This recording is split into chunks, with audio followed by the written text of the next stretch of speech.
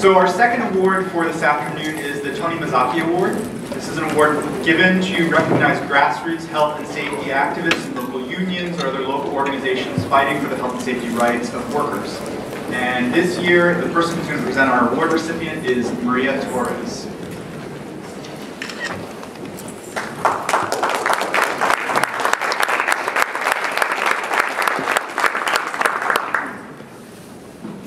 Good afternoon, everyone. My name is Maria Torres, and I am one of the national field organizers at Interfaith Worker Justice. We are a national organization that works at the intersection of faith and labor. And I am honored to be here to introduce my co-worker, my friend, and one of my most important mentors. Martha Ojeda was born in Nuevo Laredo, Mexico, in Tamaulipas. She worked for 20 years in the Maquiladora industry in sweatshops in her hometown. In April of 1994, Martha led the Sony workers movement to improve their working conditions. The workers were beaten. They were brutally repressed by police forces. Thousands of women took the streets demanding their rights and trade unionism. The government ordered the arrest of Martha for enforcing their labor and civil rights. It was then that she immigrated to the United States to escape unfunded persecution by the Mexican government. The Sony workers case was the first case brought against the government of Mexico under the National Administrative Department of Labor to settle labor disputes under NAFTA. In 1996, she became the executive director of the Coalition for Justice in Maquiladoras, and later she became the executive director of Justicia, a worker center in Houston, Texas. Martha has a law degree from the University of Saltillo, and she has been a speaker at the United Nations, and she has received national and international awards because of her work.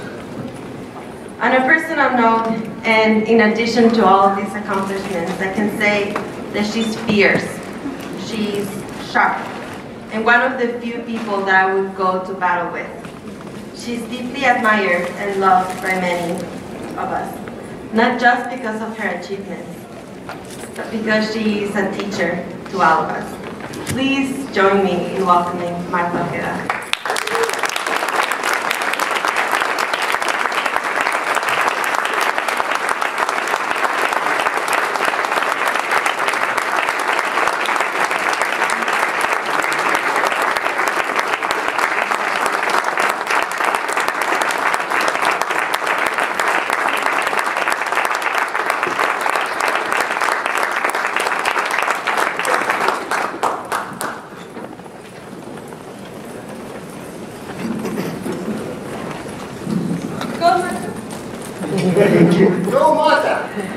Thank you very much.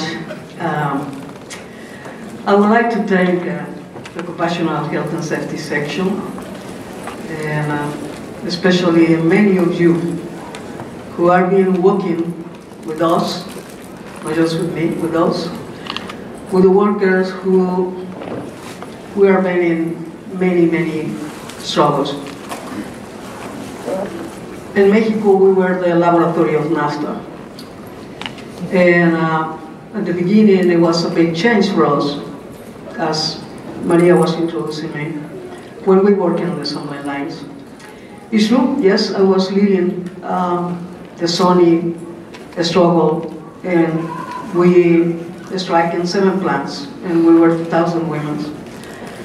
But all of us, we were on the streets demanding the right to know the chemicals that we were working on. Many children were born with birth defects, with anencephaly and a spine bifida. And it was no any information on the chemicals.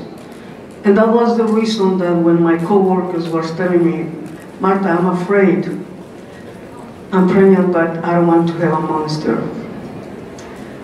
And we start to identify the areas where all the children were born like that. And we identified the printer department, where we were using thinner. We are there later. and where we were using acetone and all those chemicals that we never knew. That was the first reason that we were on the streets. More than the wages was really defending our health and our life, because reproductive health was one of the major concerns. Yes, I came to the United States with some of my fellow workers crossed me to the border because the government was trying to arrest me because we were destabilizing the sweatshops industry, because we were demanding our rights. Then I would say, what I did wrong? I just was enforcing my rights, the Constitution, the labor law, what we did wrong. And I found many, many people when I was here, undocumented, not knowing language, country, anything. And I found many people who were concerned about the working conditions. And when I became the executive director of the Coalition for Justice in the Maquiladoras, exactly the organizing that we did in Sony, we started to do with many, many other companies on the Mexican side.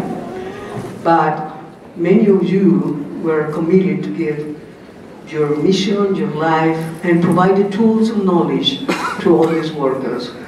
And I really thank you so much, many of you who were my mentors, my partners, my colleagues, Garrett Brown, Linda Delp, Tony O'Connor, and Pamela, and many of you who were coming to support the workers, to training, to map the workplace, to map the body, to learn the rights, and to get the knowledge. Once they were empowered, no one stopped them.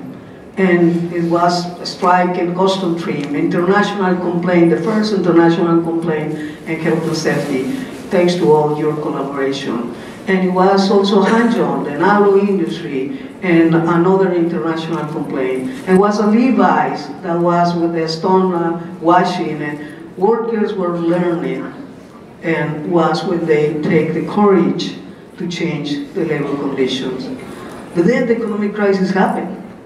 And many of those companies were closing. And all those workers were coming here to survive and to find a job. And those same workers who were in the assembly lines, exploited and facing dangerous working conditions, they were facing the same here in the United States. The poultry workers, the meat processing workers, they were finding the same problems with tendonitis, carpal tunnel syndrome, where workers are treated like disposables, where workers are using bleach and chemicals that they don't know, and they are living their life in the assembly lines. But then I became the executive director of the Justicia Worker Center, and I started to work with construction workers. And I was finding many, many immigrants finding the same challenge, exposed to unsafe worker conditions with fatalities, with injuries. Many immigrants, disabled and wheelchairs, that they cannot face their life anymore just because of negligence. So we have many success in many cases, but there is a long walk to road. We set precedents with international complaints, but also the first case in Rockwall when OHSA implement a fine not just to the main company but also to the staffing agencies, that they were avoiding the responsibility in that case. But it's been a long road, and a long road that we have ahead now with this administration, with the challenges that we are facing. And I would like to dedicate this award, yes, to all those workers, of those children, of those mothers, of those workers who are disabled, living their health and their life, but also all those who are fighting to change that, including you, because you are being given the tools and knowledge to all of them to build a better world. Thank you, all of you.